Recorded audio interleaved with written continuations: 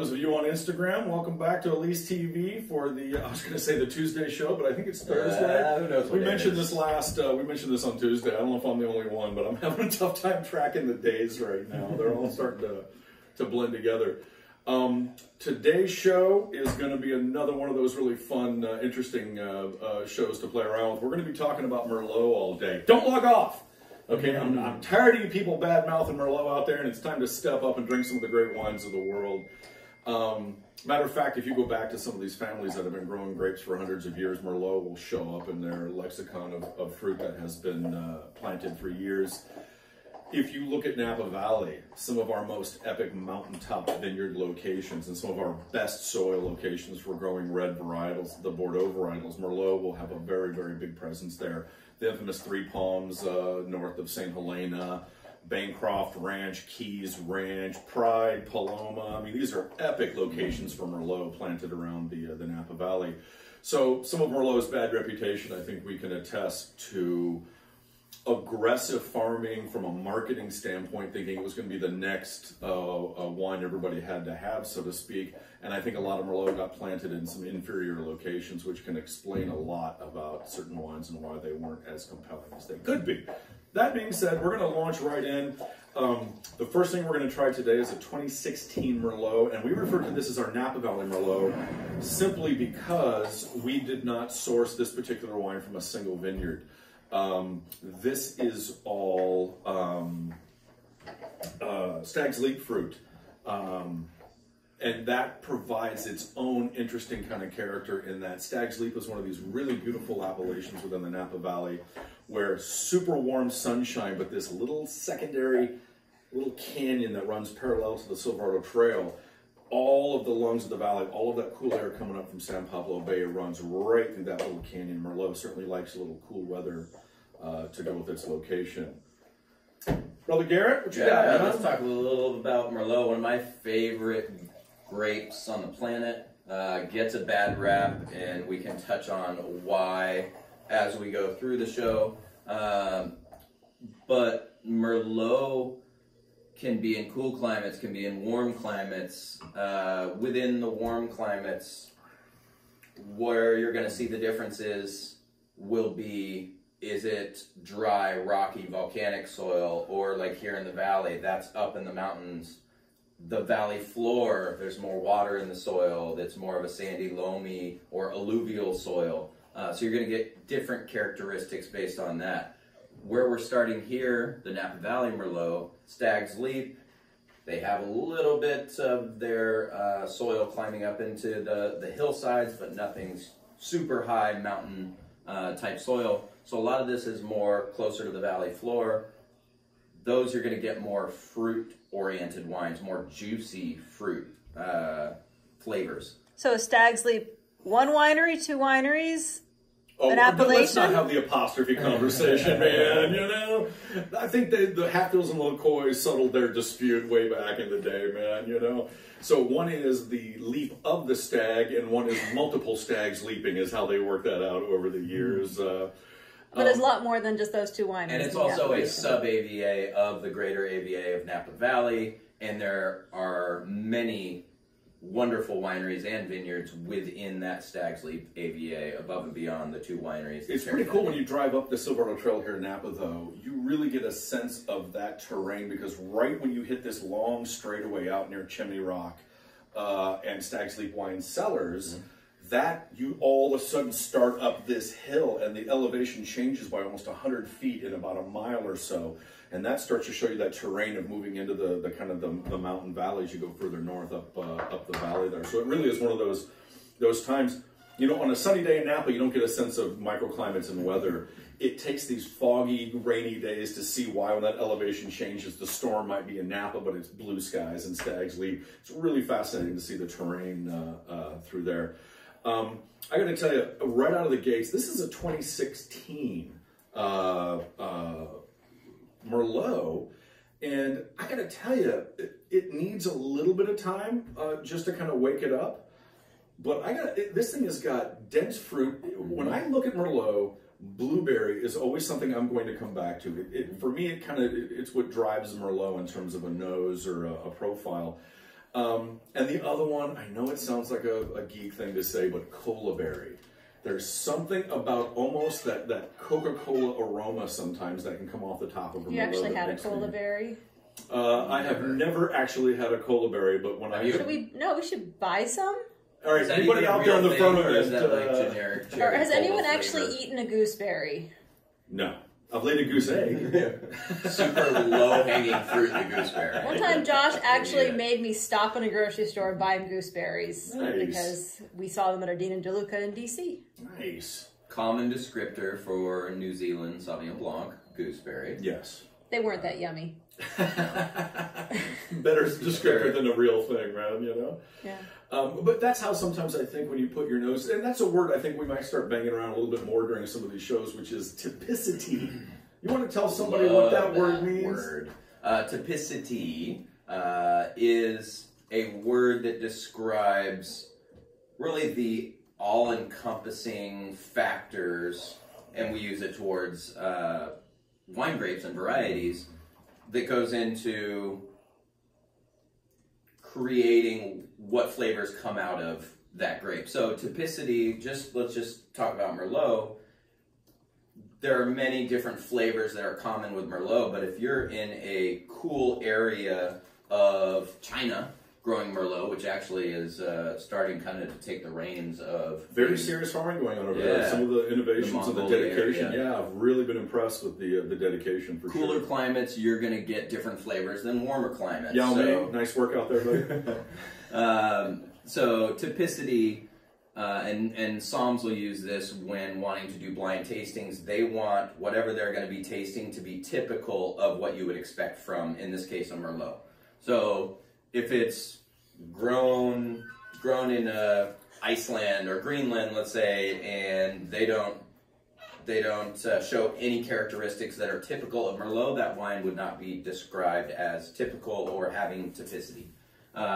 So Merlot is a workhorse of a grape, which is part of its charm, but also what kind of led to its demise in a way, because grown for quality over quantity on the right soils, like we have here in Napa Valley and really all along the west coast of the U.S., you can make some of the world's best wines. But if you're growing it in different areas and their objective, those farmers, are to grow quantity over quality, now you're going to get a inferior product, and that's basically what was put all over grocery store shelves in the late 80s, early 90s, actually all the way through the 90s, early 2000s. Yes. Question. Oh. Trying to make the dog sit is not working. By the way, guys, listen up. Bo is having a field day playing in the studio today, so he's just running around. Bo. Yeah. There's only 3 of us here, so not many to play with them. He's like, oh, I love chasing wild birds. I gotta tell you, this 16, there's a little tannin there still. It certainly is dry, but there's that sweet vanilla. There's that juicy fruit. Definitely juicy. Merlot's role, and this is why it appears in Cabernet blends as well, is it loves the middle of your tongue. All the flavor and all the weight and all that density sit right there in the middle. And so if I'm blending it with Cabernet or Cabernet Franc, it's that weight, it's that satisfaction that Merlot's role can really play in the blend. And occasionally what we'll do is we'll start out with a vineyard as a blending vineyard. It's really great to put with that Cabernet or that Cab Franc.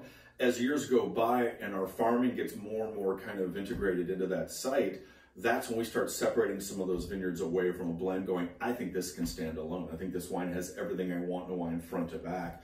Those are some fun kind of progressions we go through in the business.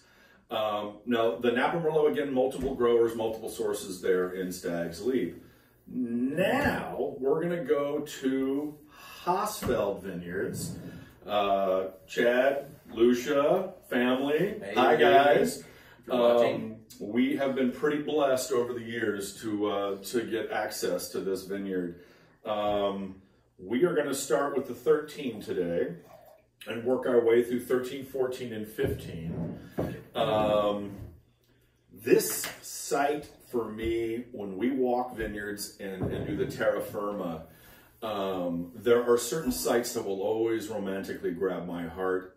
Hossfeld, when you stand on top of this ridge, you look out across the Napa Valley, and then you look at the treacherous nature of your walk down that Coliseum up there, man. I think one of the great things about our business is how many other businesses can you legally get a license to purchase dynamite? I mean, come on, man. How much fun could that be? So the nature of the volcanic rock up at Hossfeld was so intense. And again, this is what I love about farming. It's not like a farmer walked along and said, oh, that's going to be too difficult. I'll plant somewhere else. No, I don't think so. This is Napa, man. Like, you know, they're like, no, no, no. We're going to actually drill those metal pikes. We're going to jam a little nest into that rock, and put one dynamite, stick of dynamite per vine. Per vine, and fracture that rock so that when you put the vine in, it actually has a fracture, can crawl down into the subsoils and looking for water. So Hossfeld as a vineyard, at least in my experience, the more torturous the planting process was, the more spectacular the results have been. Very much so. And I got to tell you, this Hossfeld fruit, you have to lean closer to your laptop. The color on these is absolutely remarkable. Opaque to the rim, dense, dark, really a tremendous sight, and being farmed by a family that understands that when you put your family name on a bottle that someone else is making, the dedication to the farming and the perfection of your fruit, and finding a winemaker that gets kind of what you're doing and can elevate it to that next level of the wine. Those are the special relationships, and we certainly consider ourselves, again, blessed for getting to play with the Hossfelds. And how long have you been working with this vineyard? Well, I mean, I know Elyse started in 2012, but... Elyse started in 2012, and I personally, we were working with this vineyard. That's really funny. I think it was 2012 when I worked with it the first time at the previous project at Chateau Boswell back in the day. And for us, it actually created one of the greatest wines we ever made, where we made Petit Verdot and Merlot blends back in the day. And the vineyard was so strong that it became a personality worthy of what we consider one of the best wines we've made back in the day. What is your nickname for this vineyard, or when describing the Hossfeld Vineyard? You've done it here in the tasting room, and when I started with you, I'm a snowboarder, love the snow, love the mountain. This is my double black diamond vineyard, man. Love Any it. of you ski lift types up Super there, steep. man. It is really steep, and it's that broken up volcanic soil, so your footing can be really fun. And the whole site, before they fractured the rock and started planting their vineyard, was easily one of the largest poison oak blooms you've ever seen in your entire life. And to this I day, need to visit that one. that poison oak will still find paths up through the fissure and up into the vineyard. And so you'll be walking along, you know, checking on your block, and you just have to keep your eyes on the swivel, because all of a sudden, blam, there's another poison oak bloom that'll happen up there. So it always feels like a true adventure going out to the site there, for sure. And for those at home, if you're wondering about flavor components and everything, real easy as far as the Napa Valley Merlot. You're going to get more juicy fruit. Not that you're not going to get plenty of fruit with the Hossfeld wines, but more juicy fruit up front, sweet, soft tannins, where the Hossfeld wines are going to act more like a Cabernet in a lot of ways. More structure, more power, but also with beautiful finesse. And that's what you get from volcanic sites, really dry, rocky soil that are really stressed. The more stress that a vine has, the more complexities you're going to get out of the wine. Yes. So are there any food pairing differences between Cabernet and a Merlot like this, or would you say they operate for the same profiles? It's an outstanding question. I find for myself that Cabernet and my pairings tend to lead me more inland. I'm looking for more hoofed animals. I'm looking for bigger forest flavors like the mushrooms and whatnot. Merlot for me has always been a coastal wine. I can play around with things like duck, fowl. Again, we just did an event down at that Avondale Golf Club in Palm Springs, and we paired the Hossfeld Merlot with a salmon on the cedar plank with a hoisin glaze, and I have to tell you, it was a spectacular pairing. It really did do well. So in that case, I think I find myself with Merlot kind of leading a little bit more towards the coast, so to speak. So then where exactly is Hossfeld in Napa Valley? I love that you raise your hand when you have a question. That's awesome. I don't know. That's your teaching days. I don't know when you're going to be done I got a talking. statement and a question. Hossfeld, when you are heading up into the Napa Valley, and right before you actually get to that Stag's Leap Winery, there's this long straightaway. Just before that is one of the greatest locations for a sandwich on the planet, known as the Soda Canyon Store. Anybody that's lived in Napa for enough years knows the gang at Soda Canyon. Thank you for saving my life on many days. Back in the day, there was an old Chimney Rock golf course, and so the Soda Canyon Store is always where you stop for supplies before First place I ever played golf. Going to the course there. Thank you, Hack, for putting a golf course into the Napa Valley and then later tearing it out to put vineyards in. Thank you very much. So anyway, where the Soda Canyon Store is, this little Soda Canyon road takes you back into the canyons, and Hossfeld's located in the rolling canyons just to about a mile off of the Silverado Trail. And then from there, you get kind of Atlas Peak rising up to your south in the mountains there, and then Stag's Leap staring at you to the north there. Yeah, absolutely. Epic location. This is what I love about wine. Beautiful. This 13 is still trucking along. Like, this is, here we are 7 years in, and I mean, this has got years and years and years of excellent dense performance out of the cellar still coming its way. In the time that we've even had it open, it has changed a couple of times and keeps progressing and keeps coming around. Again, fresh blueberry, that sweet vanilla, the little tobacco leaf. Yeah. And one thing I get from all of these Hossfeld wines is this cool herbal flavor. It's definitely not an underripe thing. It's not a bell pepper thing. It is like bay leaf and mint. And it's just classic of that site and their soils. And even if you look on their website, which actually was nice to reaffirm, oh yes, I am tasting these things, because they say the same thing. But beautiful wines, and what makes the west coast of the U.S. and all the great wine regions of the world so great is they're warm enough during the day to get the fruit ripe, but then they have the cool down at night because it's usually not a high humid area. So you can have your 90-degree days and then have a 60-degree nighttime in that same day. So that diurnal shift is the fancy word for that. But one sec on the question, it helps to preserve the acidity, and this 7-year-old Merlot, beautiful structure and tannins, but finishes with a mouth-watering finish, which kind of exemplifies the acidity in the wine. A savory quality. So is Merlot as hardy a grape as Cabernet Sauvignon, or is it a little bit more finicky? In the right location, I would say absolutely. It's interesting that a shout out to our neighbor Paul Camuzzi, man. He is such good people. He brought us a case of wine out of his cellar because he goes, I'm drinking at a good clip, but I'd like some help with it. And tasting the wine with an experienced wine drinker like him, it was a case of location sometimes, in that I can make a well-structured Merlot from a location like Hossfeld that will satisfy my Cabernet drinker. I can also make a more, and the reason I brought this is Paul brought us Italian wine to play with.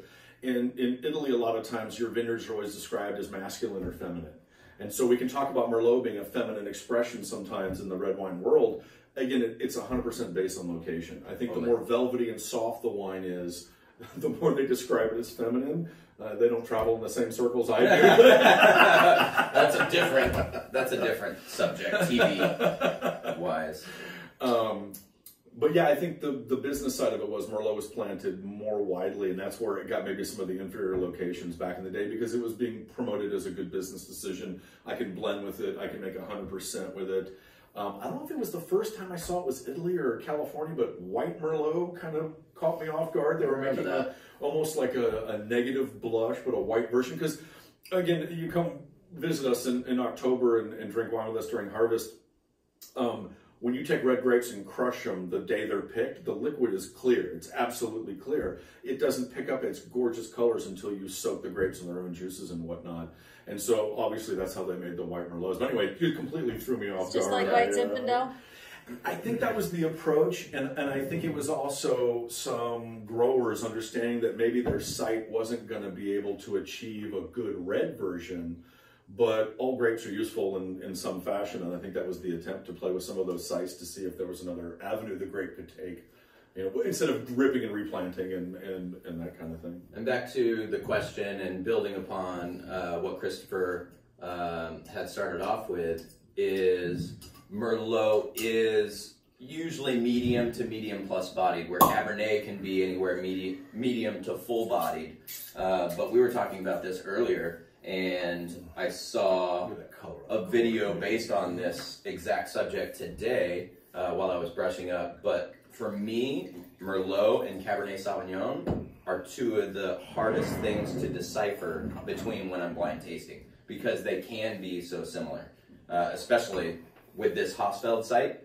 Here in the tasting room, I get a feel for the group. The group will usually say, no, I don't like Merlots, I drink Pinots and Cabs, so I will always pull out a Hossfeld Merlot, cover the label, cover the back label, and pour it for them. And then they go straight to Cabernet. So, and that's a good place to interject. If you like someone to torture you through blind tastings, make sure to ask for Garett when Elyse tasting is back up and running. I've had only one negative response to that. And well, people are weird. They're like, I want to know what you're pouring. Don't you dare. Yeah, you know? Thought I was going to play games or something. But everybody else, I think, has enjoyed it. Yes. So then one quick question. Do we have any plans to make a Merlot Petite Verdot blend again?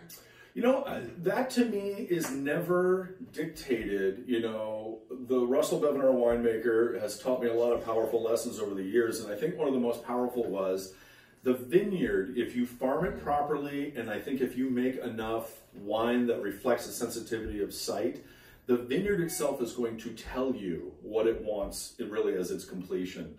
And I think when we acquire the kind of Petite Verdot that would magically match up with something like the Hossfeld again, I would love to bring that blend back to our portfolio.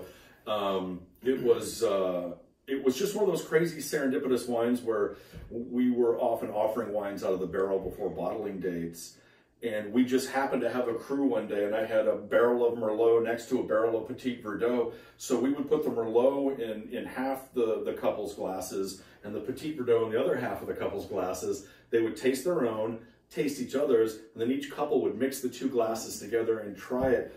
And everybody came away with this like chocolate-covered blueberry scented magical wine. And so after a while, we're like, we should put this in a bottle, man. You know what? I just heard a story about you and barrel samples. The line was, if you try to pull a sample and the thief's not pulling any more wine, you know, Khristopher probably used it yesterday. Well, they call it Ullage, don't they? Isn't there a word for that with a wine? Is that a sample if you just put your mouth under the barrel? So that was always when we had to do the meetings about, you know, here we harvested this vineyard, how many barrels did we get out of it?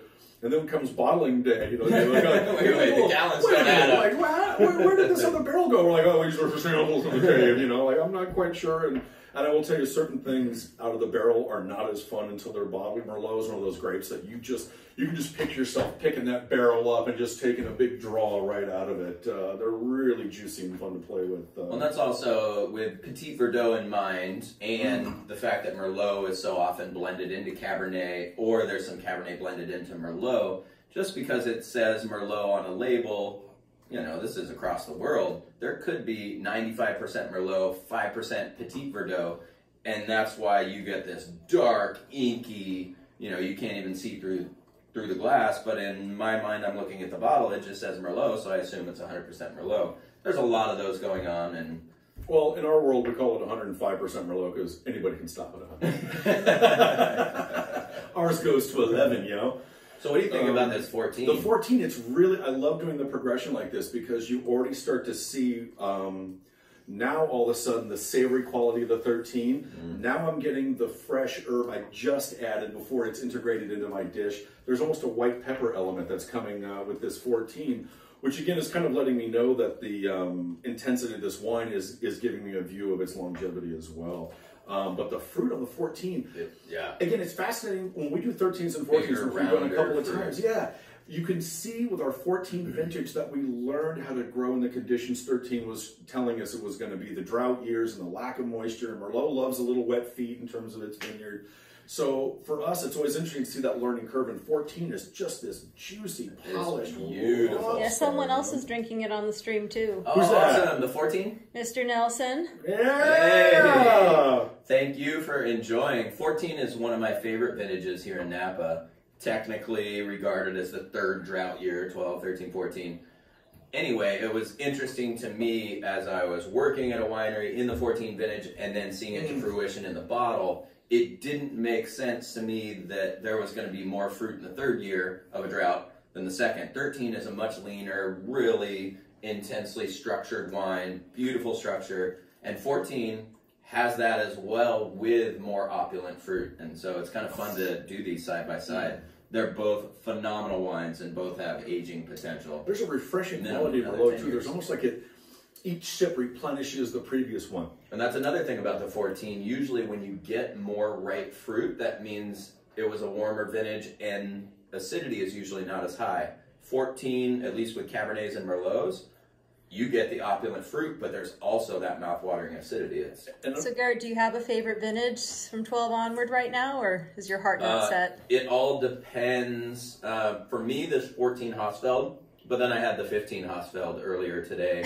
So we'll see how that tastes because it got no decant time or anything. Sorry, I was taught by farmers. 2019, best ever. Wait, was that by farmers or the owners? So I have to say, I've gotten like 5 messages saying we have to make a white Merlot. I don't know if I like the word have to. I mean, they were pretty specific about it. We'll call it Ricky Town. That's for you, Faith, in case you're actually remotely logging on today. You know?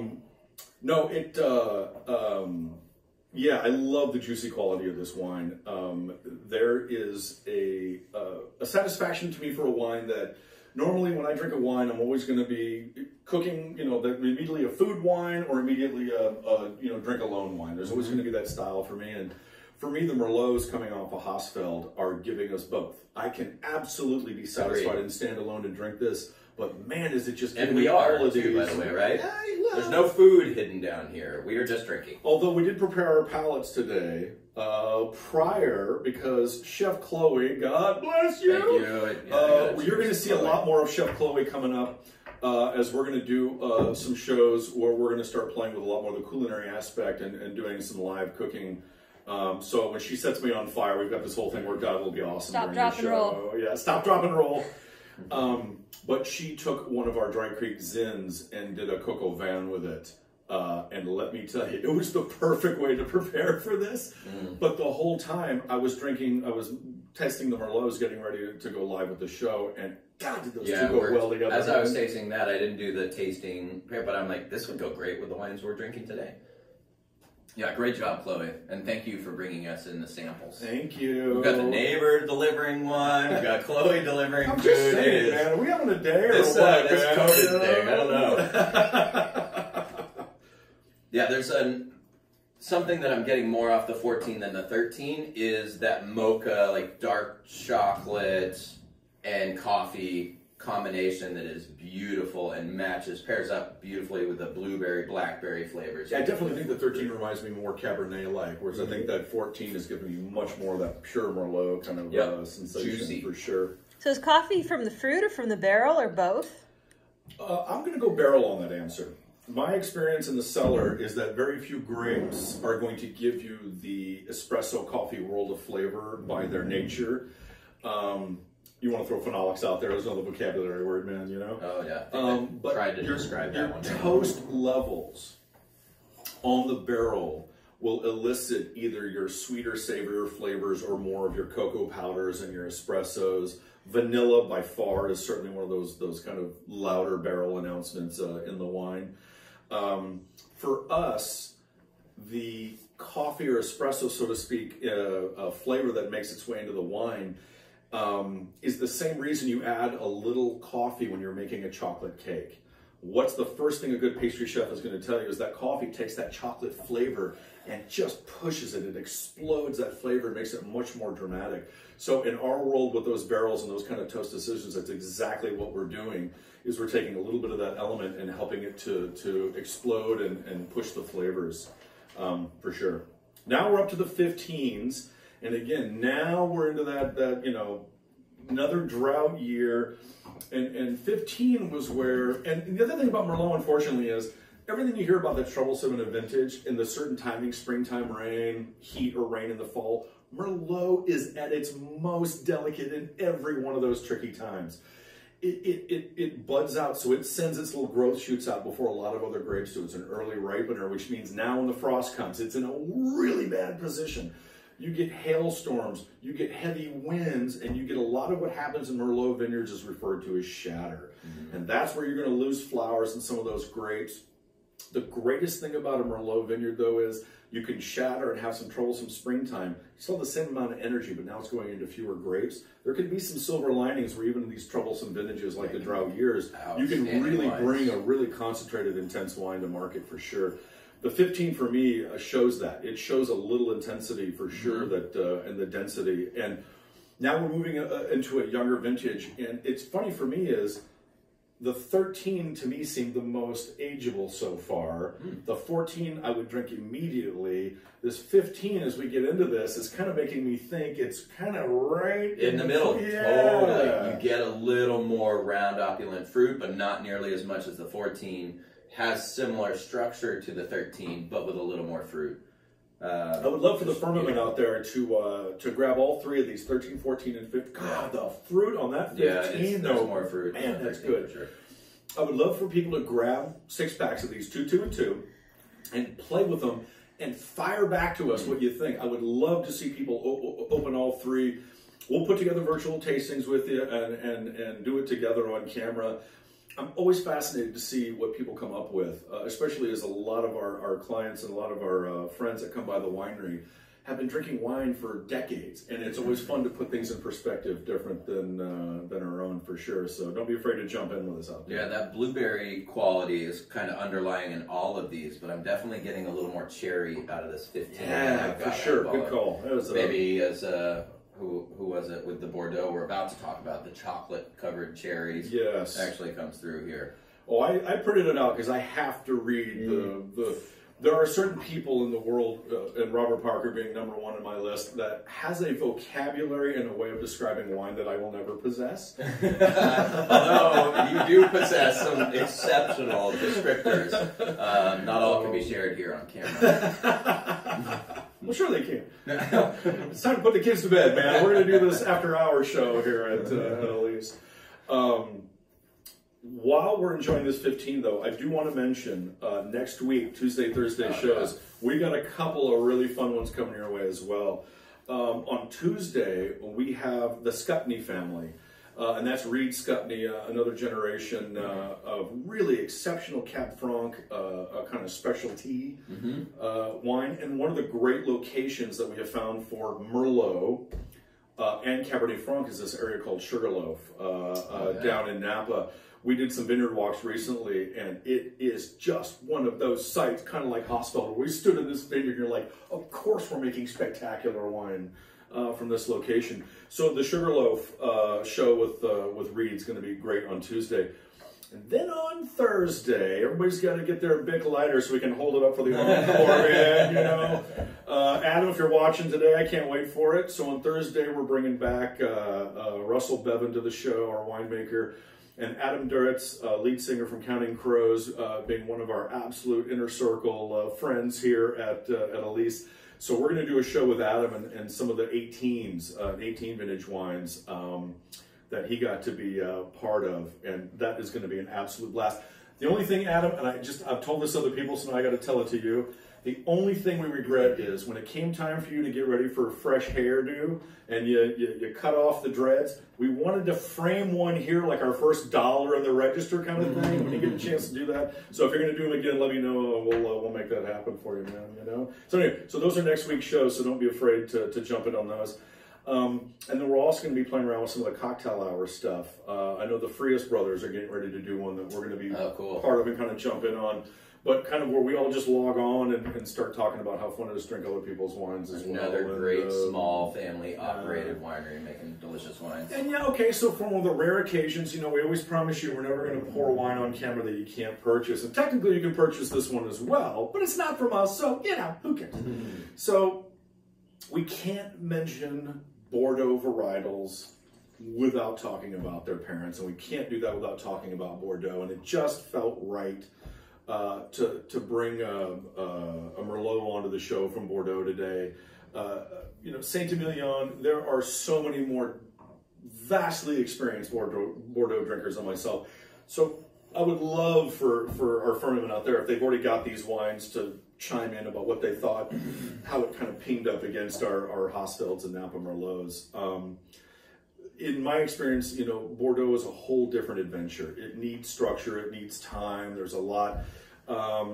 We are playing around today with the Chateau Fontplegat Vineyards, which is basically like, you know, fountain of plenty.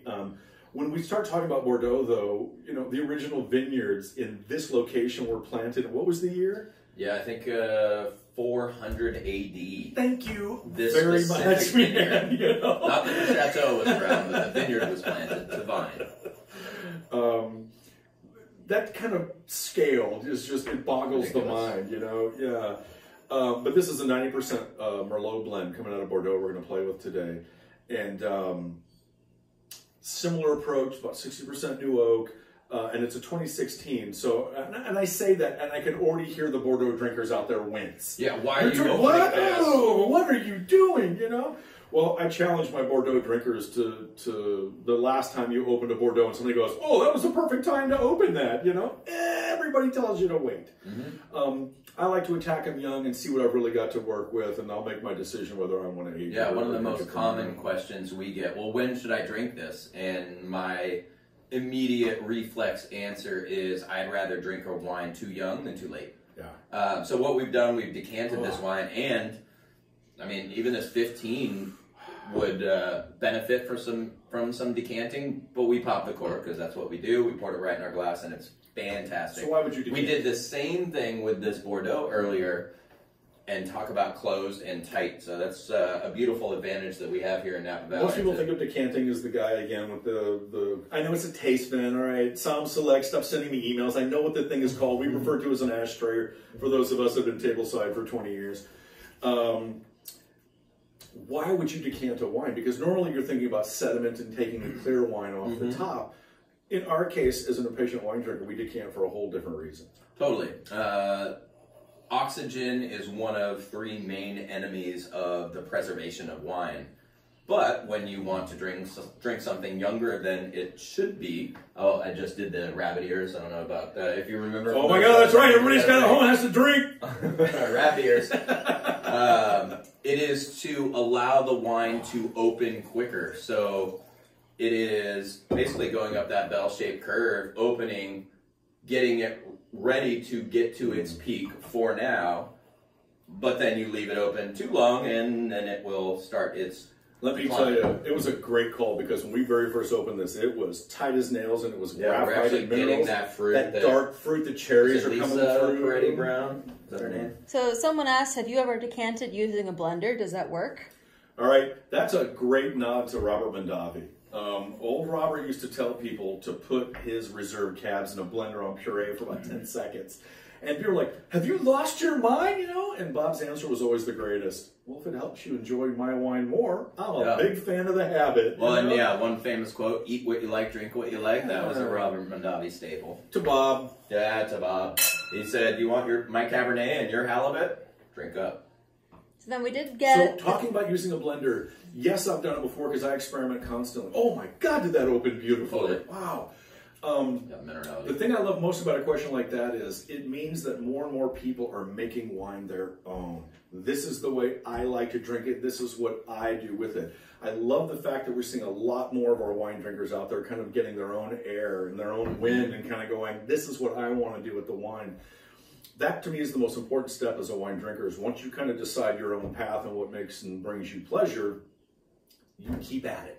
Yeah, I would say making an analogy between wine in a blender to a mixologist shaking a gin martini. It's kind of the same idea. Purists are going to say no way.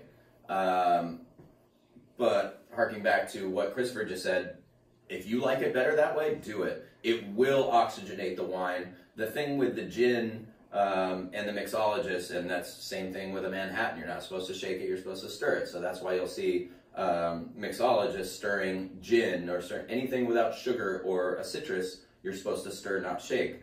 But I bartended for quite some time and had people that wanted that gin ice cold, and they wanted the floating ice crystals on top. Which is what so James I Bond guarantee you I'm going to shake right? that Tanqueray. James Bond is like, I can drink it faster, shaken, not stirred. Wham, it's cold, baby. You know? And so that's the same thing with a blender. Yeah, just because 3/4 of the Master Somms or, you know, whoever says, no, that's blasphemy.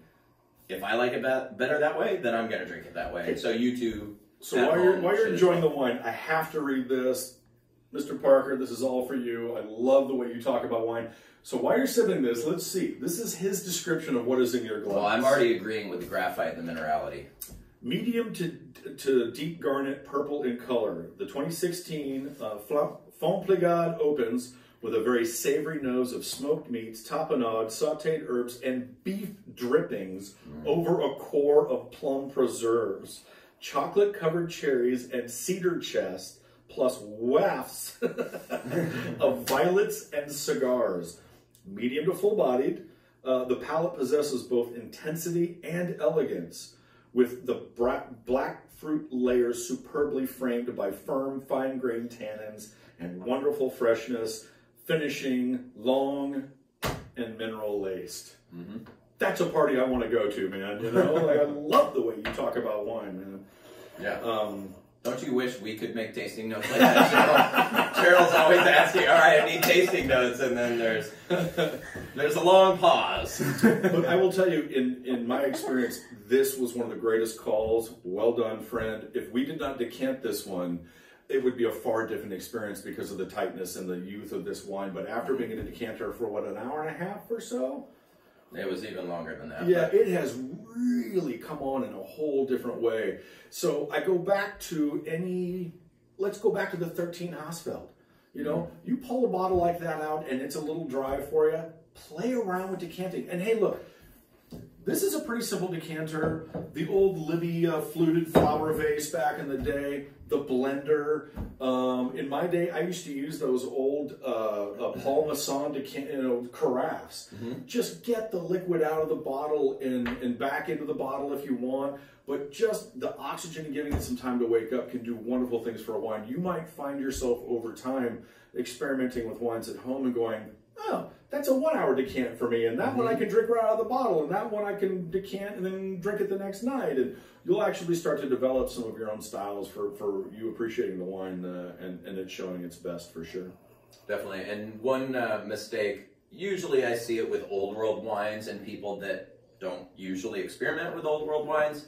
They'll open the bottle, pour a little taste it, oh, this is garbage, and pour it down the drain.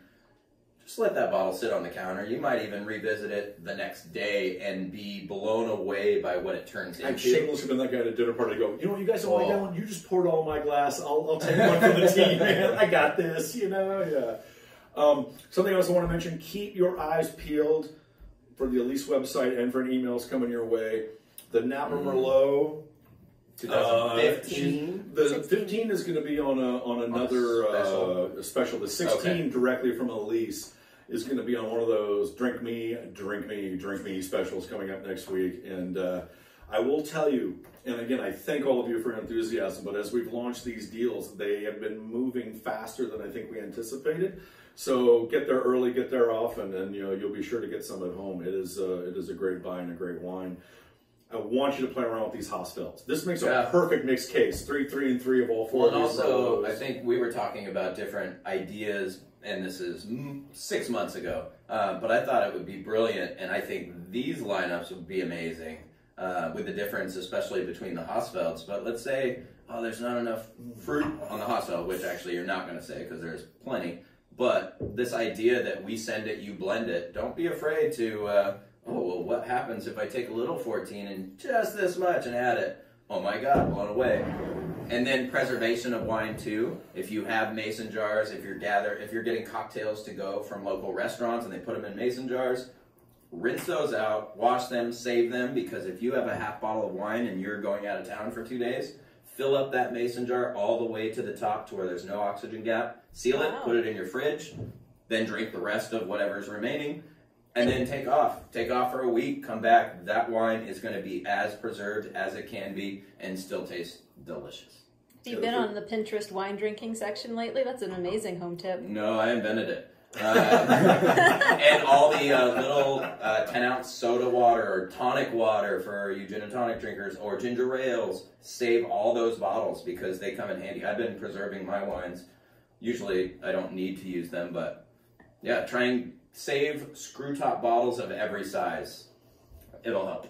Awesome tip. Jeez, what a great roommate you must be. Can't wait to see your fridge.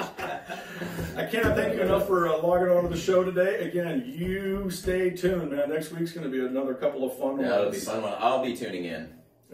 Cheers, guys. Thank you. Thank you. Remember, a bottle a day, it's all we ask. Per person.